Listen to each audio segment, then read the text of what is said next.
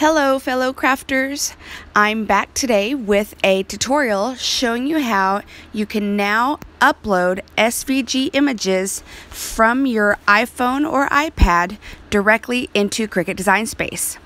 This comes because Cricut has just updated their app. You can see here on my screen 15 hours ago, so that was January 25th.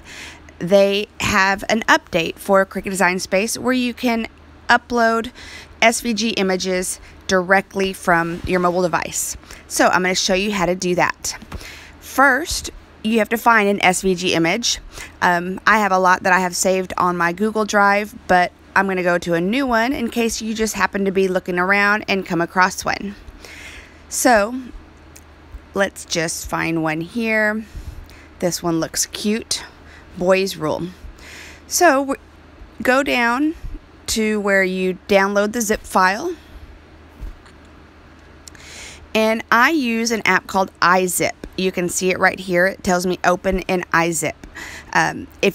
Depending on which app that you use to unzip, this is just what I'm using. So I'm going to go ahead and hit open in iZip, and it's going to come over to my iZip app.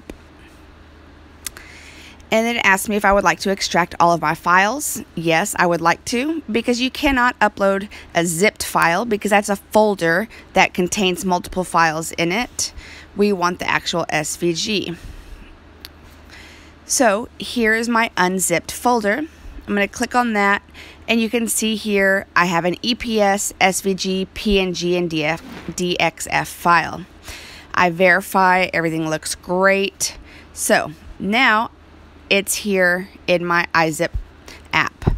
So I'm going to come over to my Cricut Design Space app, and I'm going to start a new project. And you go down to the bottom where it says upload, and you'll see here's the new option is browse files. Used to, it was just taking a photo or selecting a photo or looking at your already uploaded images. So I'm going to browse my files. And if you'll just hit at the top, it said locations. Here's the places that you can look. You can look on your iCloud Drive, your Google Drive, your Dropbox, or on your iPhone. So I'm going to go to on my iPhone, and my iZip has its own little folder here. And then I don't want the zip folder, I want the actual folder. And then here you can see there's two kind of grayed out folders, and then there's a PNG and the SVG. And so I want the one on the right because that's my SVG folder or file. And just give it a minute, and we're going to name it, and I'm just going to name it Boys Rule. And then I'm going to hit save. Then after it's saved, I'm going to get a list of all of my uploaded images just like you do when you're on your computer. And I'm going to go ahead and choose that one, and then I'm going to hit insert. And there it is. Boom. And to make sure it's the SVG, you can go over here to your layers at the bottom, and you can see your different layers. And then now you can do your welding or slicing, or just leave it, attaching, so that way everything cuts out the way it's supposed to from here. So anyway, I'm super excited. And not because I use the app to upload SVGs, but I now have that option. I do create my own SVGs, but I do save them all to my Google Drive, so this will definitely give me, the option to go ahead and upload if for some reason I'm not on my computer. But I know that there are a lot of people out there who maybe don't have a computer.